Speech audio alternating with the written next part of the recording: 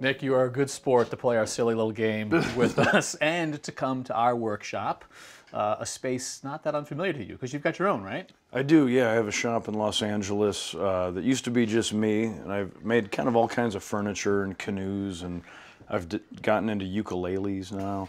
And now I have a bunch of woodworkers there. We have a co-op and making some pretty excellent cutting boards.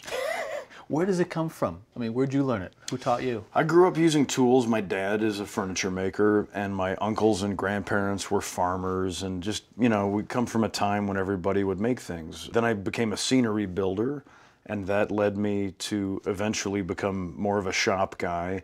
And one day I had an epiphany and realized I could make a mortise and tenon joint, and I said, hey, I'm going to make some fine furniture.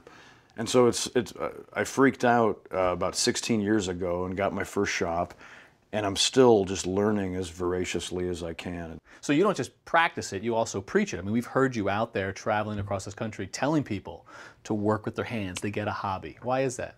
I think that with our gadgets and all of the choices we have in different entertainment channels or what we can do with our spare time, people become overwhelmed with, there's so many things to do. I'll just play a game on my phone, or I'll do some more shopping. And I've learned, I think, through my childhood, that if you do something with your hands, whether it's woodworking or fixing things around your house or knitting or making lasagna, which is a noble art, those things, there's something elemental about solving problems with your brain and your hand-eye coordination that is really healthy. Well, I think you're preaching to the converted in terms of the folks who are watching our show. And you know, they always write us for advice. So here's your chance to give out some advice. And in fact, you've got an upcoming book where you give out advice about workshops and getting into this business. What do you suggest? Well, gosh, there's so many great outlets online, but even better, if you can find somebody in your family or neighborhood, there's nothing better than an old guy or lady who has been there and who can immediately recognize what you're doing wrong trying to drive a nail. And there's so many small ways you can start.